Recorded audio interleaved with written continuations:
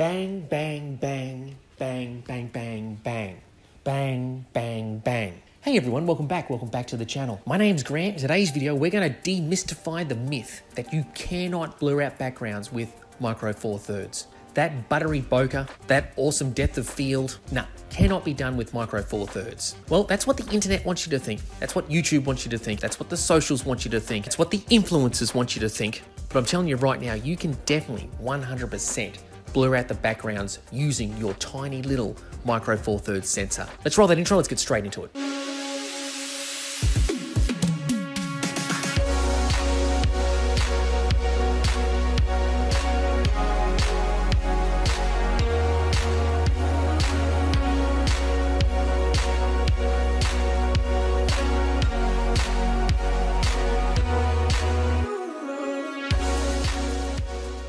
Hey everyone, welcome back. So yeah, Micro Four Thirds and blurry backgrounds. Bokeh monsters, or not.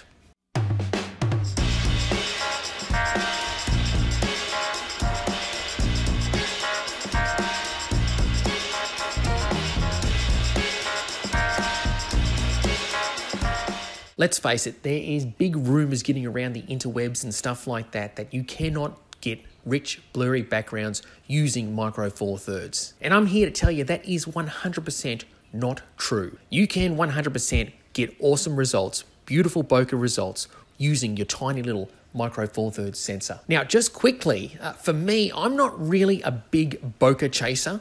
Yeah, it looks cool from time to time if I'm looking for something very artistic. I really want to compress a headshot or something like that. Yeah, I'm going to go for that look. But most of the time, especially with my personal work, I'm at 5.6 and up for all my street photography, EDC, family photography, that sort of thing. I've been recently booking a few family sessions and I'm always at f2.8 and up with those portrait sessions because I want to get everyone in focus. So yeah, blurring out the background is not really on the top of my list. However, that's not to say that your tiny little Micro Four Thirds sensor can't handle the job.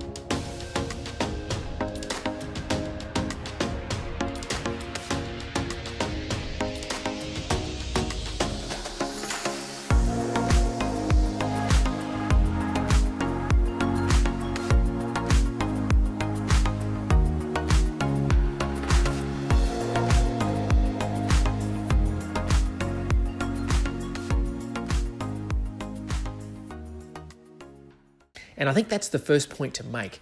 I think people are led to believe you need a full frame sensor to get that rich, blurry background. The bigger the sensor, the better results. And look, let's just face it, yes, there is some truth to that. The bigger the sensor, the blurrier backgrounds you're going to get. However, your Micro Four Thirds sensor can do that job too. Tiny little sensor, if you know what you're doing, you can definitely 100% get awesome, blurry background results. So things you can focus on is the lenses and the focal length you're shooting. So for classic portrait work, or if you really want to isolate your subject, get a focal length like maybe anywhere from 25mm, 50mm, all the way up to 42.5, classic 80mm focal length. Those focal lengths, with your distance relationships to your subjects, you're going to get awesome, creamy, blurry backgrounds. Lenses like the Nocticron f1.2, 42.5mm, that lens, I own that lens. I don't use it all the time. It's a very specialized kind of lens in my opinion, for all the stuff I do anyway. That aperture at 1.2, yeah man, you are really going to blur out the backgrounds.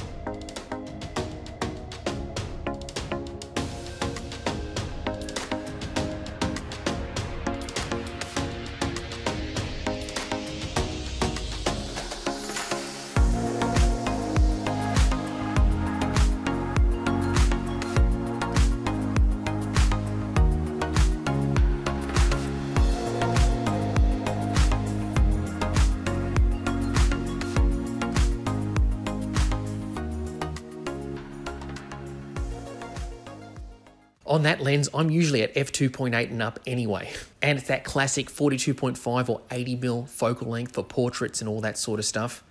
The lenses you use, in conjunction with your Micro Four Thirds camera, it's always going to make a big difference. For myself, I shoot a lot of wide angle sort of stuff, so I'm at 12mm to about 20mm most of the time. I use my 12mm f1.4 that's filming me right now. I use that lens, the bulk of the time. I love that 24mm field of view, and I'm not really chasing, a blurry background. However, even with that lens, with your distance to subjects relationships, setting it at f1.4, just take a look at these shots here.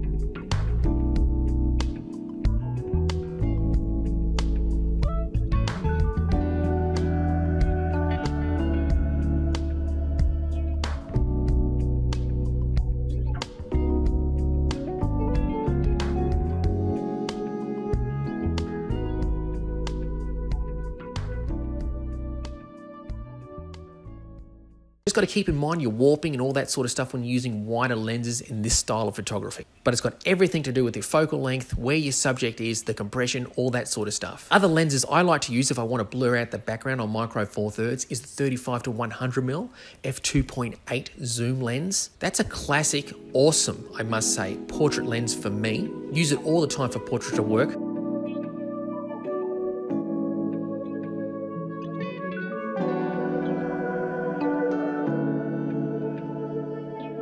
Really compressing, my subject, compressing the background, always looks great. And as I've mentioned before, you can pretty much use any lens at any aperture.